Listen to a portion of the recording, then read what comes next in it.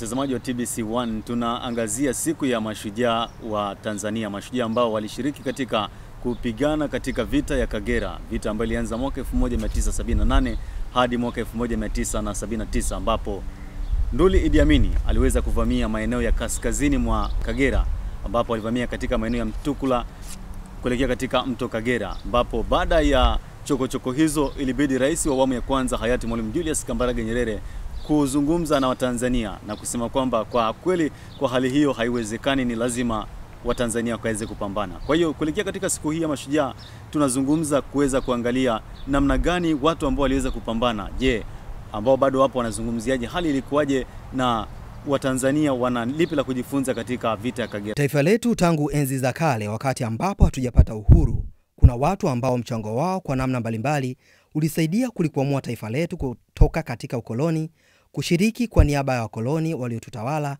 kupambana na maadui zao, na pia baada ya uhuru kupambana kwa ajili ya kulinda uhuru wetu. Tunafahamu pia kwamba taifa letu lina watu ambao tunaweza kujivunia na kustahili kupewa jina la mashujaa kutokana na kujitolea kwa hali na mali, na wengine hata kupoteza maisha kwa ajili ya kutetea maslahi ya nchi.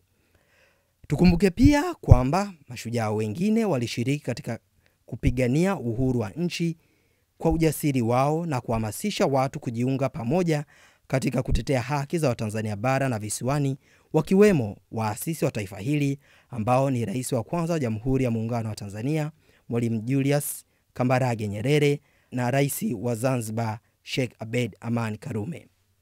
Viongozi hao wanatambulika ndani na nje ya mipaka yetu kwa ushupavu na ujasiri wa kujitolea kupambana na ukoloni na hata ukoloni mamboleo kwa kutetea maslahi ya nchi na kuiletea heshima kubwa kwa kushirikiana na viongozi walio chini yao ili kuleta umoja na mshikamano kwa taifa letu.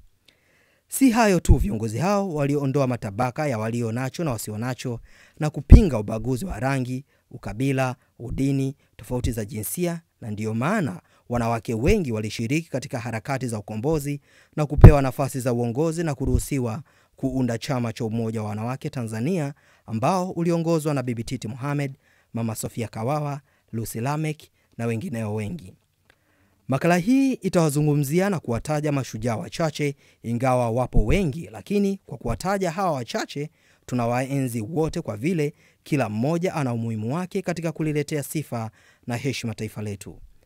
Hapo awali wengi walitumia silaha za asili kama mikuki, ngao, sime, shoka, pinde na mishale, hasa katika vita ya Majimaji na wakati wa mapinduzi matakatifu ya Zanzibar ya kuung'oa utawala dhalimu wa kisultani mwaka 1964. Chifu Mkwawa alipambana na wakoloni wa Kijerumani na kuwaongoza Wahehe katika maeneo mbalimbali yakiwemo ya Kalenga, Tosamaganga na hatimaye kutokubali kujisalimisha kwa Wajerumani na kuamua kujiua mwenyewe, ambapo Wajerumani walikasirika na kuchukua kichwa chake na kuondoka nacho. Tunakumbuka mashujaa wa vita ya Majimaji ambayo ilianza kati ya mwezi Julai 1905 mpaka Agosti 1907. Vita hii ilianza katika vilima vya Umatumbi kaskazini mwa mji wa Kilwa. Waanzilishi wa awali wa vita hii walikuwa ni Wamatumbi chini ya uhamasishaji wa mganga wa jadi aliyejulikana kwa jina la Kinje Kitile. Vita hii ilisambaa kwa kasi katika makabila ya Wamwera, Wangindo, Wapogoro, Wangoni, Wabena, Wasangu na wengine.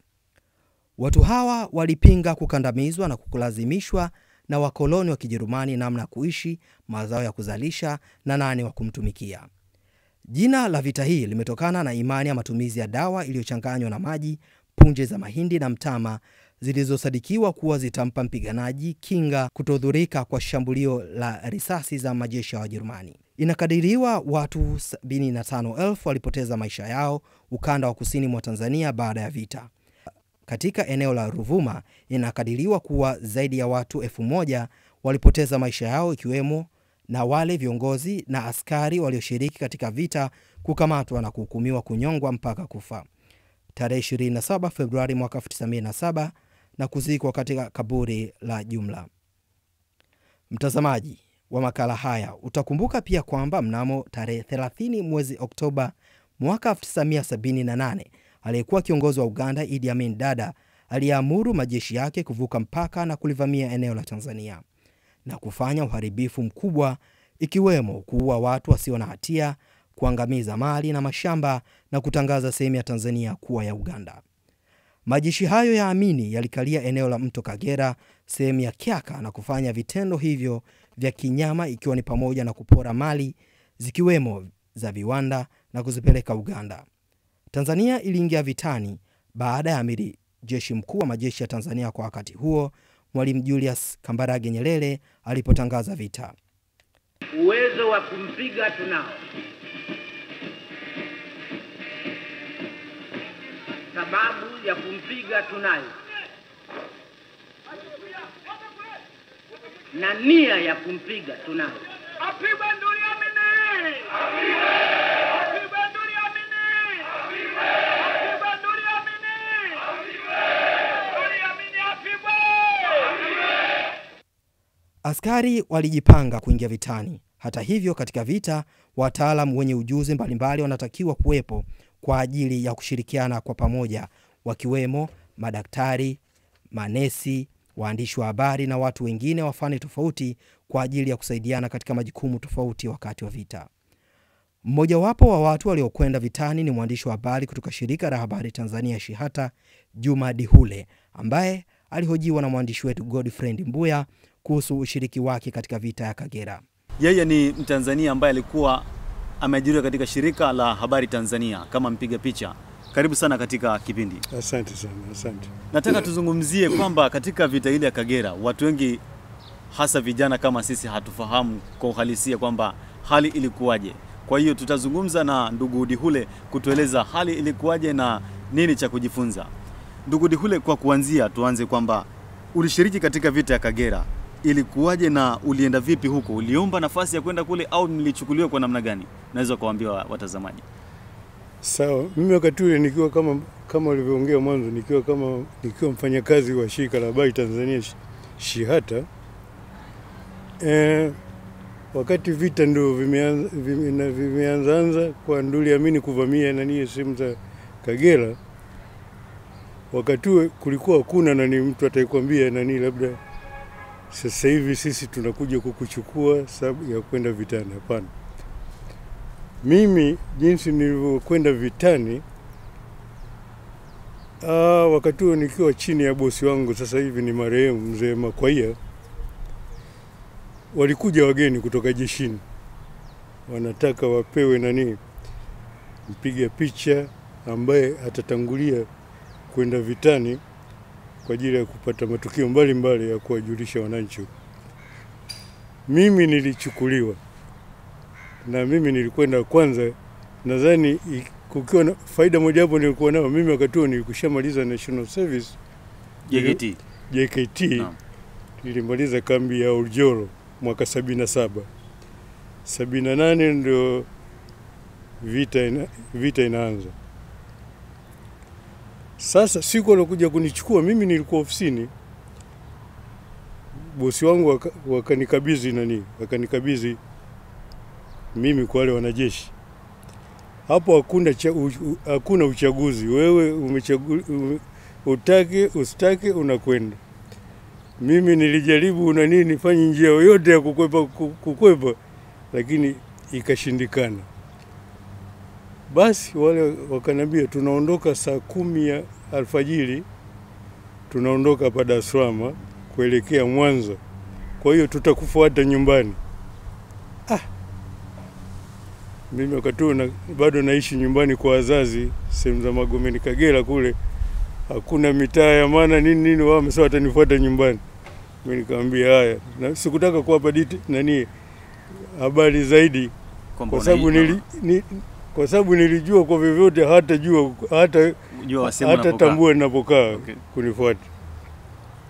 Basi nilikaa kweli. Ilipofika alfajiri katika 10 na hivi naona gari inafika nyumbani, gari ya kijeshi pa. Na haukuambia kwamba unakaa sehemu gani? Au ni wala sikuambia mimi nakaa sehemu gani. Ilikuwa kitu cha ajabu sana. Wakafika hapo nyumbani ndio nikaona jeshi sio mchezo. Basi ndio safari ikaanza ya kwenda uwanja wa ndege wa Dar es Salaam. Uwanja wa ndege pale nikakuta nani askari wengine wengi wamejaa pale, wako tayari wamejitayarisha na vifaa vyao na wako katika sare za kijeshi kama kaida yao. Tukapanda kwenye ile ndege kuelekea Zanzibar, lakini askari walikuwa wananishangaa sana mimi. Wanasema huyu raia, huyu amevaa kiraia, tunaenda naye nani, huyu ni nani? Lakini yeye anaongelea moyoni kwa sababu kulikuwa na nani, kulikuwa na Kiswahili tension kubwa kwamba watu sio kama kaida, pamoja na askari amesomea, najua ni wajibu wake nani, kwamba kulikuwa na wasiwasi mkubwa au kulikuwa na hofu.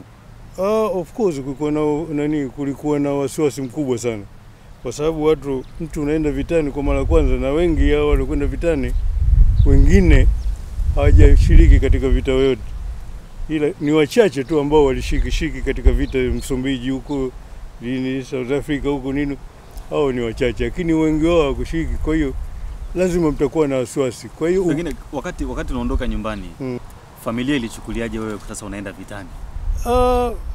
Ilikuwa ngumu mpaka wakati mamangu nani alilia kabisa mimi kuchukuliwa kwenda vitani. Nilimwacha mama amelia, nilijaribu kumpoza nini, ila marehemu mzee wangu alinipa moyo sana, na alimpa moyo mama, mwambie huyu ni mwanaume, mwache aende, lolote itatokea ni kazi ya Mungu na taifa limemhitaji. Kwa kweli mzee alinipa moyo na wazazi wangu kwa jumla, naye mama akatulia, akaendelea kunipa moyo, nikaondoka. Kwa mtu ambaye hajui uwanja wa vita, hali inakuwaje kwenye vita? Kwenye uwanja wa vita hali inakuwa sio mzuri, lakini kwa sababu askari wetu walikushakuwa na morale ya kupigana, hasa kutokana na nani, amiri jeshi mkuu jinsi alivyokuwa anaongea na nini, moli uliingia sana nani askari wetu. Kulikuwa of course kuna tension nini, lakini askari walikuwa na morale ya hali ya juu sana. Vita ilipiganwa kama kawaida. Kwenye swala zima la kwako la kupiga picha, kuna watu ambao walikuwa wanaona mbele yako pengine wanapoteza maisha, au mnakuta pengine watu wengine wameshapoteza maisha. Na sasa hivi tumekuwa tukiona wapiga picha wengi, labda pengine watu wamefariki wanatuma picha kama zile. Wewe ulikuwa unatuma picha zipi hasa kwenye wakati tuko vitani sasa? Picha gani ambazo ulikuwa unapiga na picha gani ambazo ulikuwa haupigi kwa maslahi ya taifa? Unajua vita inapopiganwa inategemea interest. Mimi nisingeweza nitume mapicha mengi sana kuonyesha askari wetu ndio wamekufa au zaidi nini. Picha kule nani, adui naye ana monitor zile picha. Wewe jinsi unavyoona unachopeleka habari, kuna habari zingine unazopeleka ni mbaya, kwa sababu unamfanya kule adui ajue lasa kumbe askari wao wamekufa nini. Kwa hiyo uzalendo vile vile upo, lakini mimi nakuhakikishia wakati tulipowapiga zaidi askari wa hawa waamini, akiwa na askari wale wa Libya, ilibidi tuilete hizo picha kuonyesha kwamba sasa hivi, kwanza kuonyesha dunia kwamba Idi Amin sio peke yake. Idi Amin anasaidiwa na jeshi la nchi fulani. Kweli wa Libya wengi tulipiga na tulileta na wakatoka katika magazeti, wa Libya wengi sana. Sasa siku katika vita, kuna siku zinaamka vizuri au kuna siku zinaamka vibaya? Yaani utofauti wa siku moja na nyingine ulikuwaje katika mapambano? Unajua kwenye vita, uwanja wa vita ni wa vita hasa. Hakuna useme labda leo kuna siku mzuri, kuna siku mbaya. Hata siku mzuri ambapo adui hajarusha risasi yote au bomu, nyinyi kwenu mnaiona mbaya, kwa sababu chochote kinaweza kutokea muda wowote. Hivyo katika vita muda wote wewe uonekane kwamba ni mtu wa wasiwasi na nini. Na hata chakula inategemea, saa ingine mnaweza kukaa hata wiki ngapi hamjakula hamjakula chakula cha moto. Mlikuwa mnakula nini hasa? Sisi kule tulikuwa tuna zaidi chai, inachemsha chai na zile na biskuti, chakula wakati wa mapambano hasa chakula kikubwa ni biskuti. Kuna biskuti za kijeshi ngumza na bifu, zile kondi bifu. Wewe unachukua bifu yako na biskuti unakula, ndio chakula. Hicho unaweza kupiga hata wiki nzima na maji ya kunywa tu. Lakini siku ikiwa mzuri kidogo, ndio angalau kuna nani, kikosi cha mapishi kile kinapika chakula, angalau mnakula nani, chakula cha moto. Na hiyo sio kwenye mapigano. Chakula cha moto mnakula huku nyuma, ambao askari sangine washapigana huko, muda wote wamekula mabiskuti nini chakula. Sasa wanarudi nyuma kidogo, wanapumzika ili wenzao kidogo, maana kuna kupumzika sangine mnakwenda. Basi ndio huku nyuma huko sasa ndio mnakula chakula cha moto nani. Wakati wengine wanapigana huko, wanapomaliza sangine mnaweza mkabadilisha, wengine wanarudi huku nyuma na nani, ndio ilivyo. Lakini kusema ule chakula cha maana nini kwa kweli hakuna. Chakula kikubwa cha jeshini ni hizo tu, biskuti na bifu. Na ikitokea siku umekula chakula kamili cha kawaida cha moto, basi ni hivyo hivyo tu nani. Pengine katika vita kuna jambo ambalo unaweza ukasema hakika kwa hili ambalo limetokea leo sitaka nilisahau. Nini ambacho wewe unakumbuka ambacho kilitokea vitani ambacho mpaka leo una kumbukumbu ya kitu hicho? Mimi nakumbuka kitu ambacho naikumbuka sana ni yaliyotokea pale Mtukula. Unajua pale vita Mtukula ilikuwa ngumu sana. Amini pale aliweka jeshi lote sehemu zile ili tusivuke kwenda nani Uganda. Unajua mpakani pale Mtukula nani. Sasa vita kuanzia alfajiri vita ikapigana nani, mizinga, bunduki za kawaida, silaha za aina zote wakapigana. Askari wa Idi Amin wakarudi nyuma, wakakimbia. Tunaangalia kabisa silaha zao wanahamisha, wanarudi huko nini. Wengine wamekufa pale. Maiti tunaziona hivi vitu. Wakati maiti nini ni kitu cha kawaida, wala wewe ile hali woga wote ushakwisha. Sasa kawaida vita inapopigana kuna kikosi kingine kinaitwa nani, sweeping force, kikosi cha kufagia. Kile kikosi cha kufagia ni kwamba kazi yake kubwa, kabla watu wengine nani labda madaktari, watu wengine nini, manesi, maana kule mnakuwa watu wa aina mbalimbali, kufika pale hiyo kikosi cha kufagia kwanza kipite pale kuhakikisha kwamba hakuna adui aliyejibana pale. Lakini sisi siku hiyo ile hamasa ile ya vita nini tukaenda zetu haraka. Kumbe tunafika tu pale kuanza kupiga picha maiti zile, vifaru nani, silaha za Idi Amin zilizo tunguliwa na nini. Kumbe kuna askari wa Idi Amin walijificha sehemu hiyo. Sio walikuwa kama wawili. Bwana walikuwa na nani, na zile light machine gani zile mikanda ya minyororo ile. Walipiga risasi. Mimi nadhani sijui walipiga kwa oga au nini. Wangetaka kwa kweli siku hiyo tulijua tunakufa. Mimi nakwambia tulivuka kwenye senyenge kwa kukrow hiyo sehemu hiyo mpaka kofia inakwama, lakini mtu mpaka tumepita. Yani na hata wakati fulani askari Idi Amin kule hapa alipokuwa anatangaza, kumbe Amin naye alikuwa na monitor kule kwake. Anasema hivi nani hawa waandishi wa Tanzania wanaleta propaganda nini za kijeshi. Ametoa amri akipatikana mwandishi yoyote alete kwangu mzima. Sasa wewe imagine upeleke kwa Idi Amin mzima, si balaa hilo.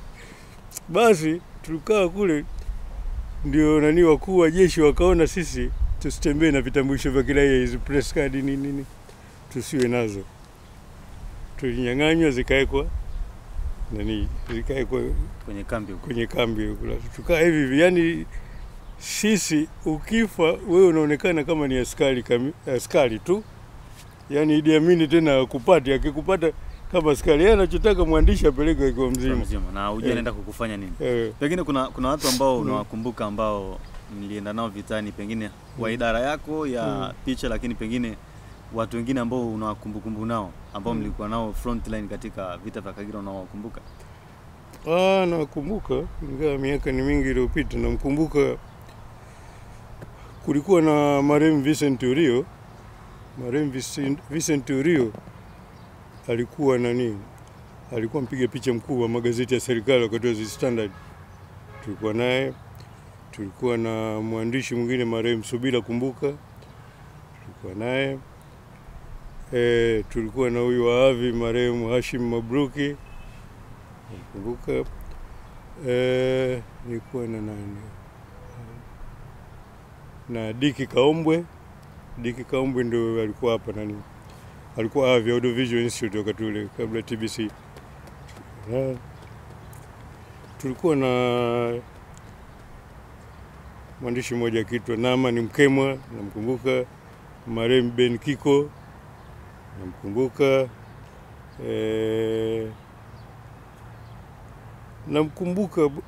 Namkumbuka Abdalla, sijamuona muda mrefu Abdalla na Kiwangu. Wao nadhani wako hapa Mikocheni hapo kwa mengi. Athari gani ambazo uliziona vitani za kiuchumi pamoja na za kijamii ulipokuwa vitani? Sijui nilipokuwa vitani au baada ya vita, kwa sababu kule ukiwa vitani kule muda wa kufikiria hayo asali na nini kwa kweli hakuna. Ila asali inatokea ni baada ya vita. Asali hasa za kiuchumi. Kwa mfano vita mambo mengi yalitumika, kwa mfano kununua silaha na nini, maposho, vyakula na nini. Kwa kweli vitu hivyo vilikuwa viko katika bajeti.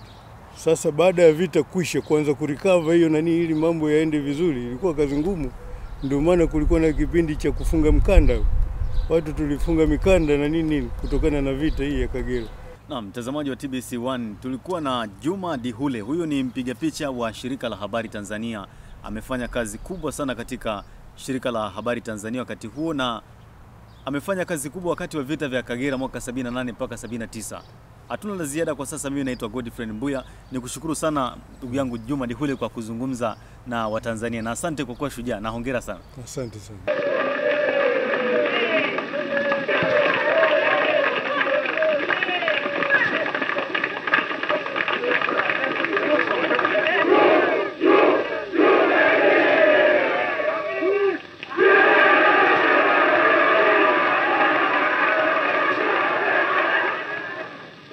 Mtazamaji, hadi hapo ndio tumefikia mwisho makala haya ambayo naamini kwamba yamekuelimisha na kukupa uelewa, na umepata kitu kipya cha kujifunza kupitia historia na simulizi za mashujaa wetu ambao ni watu walioiletea nchi yetu heshima na wana mengi ya kuigwa.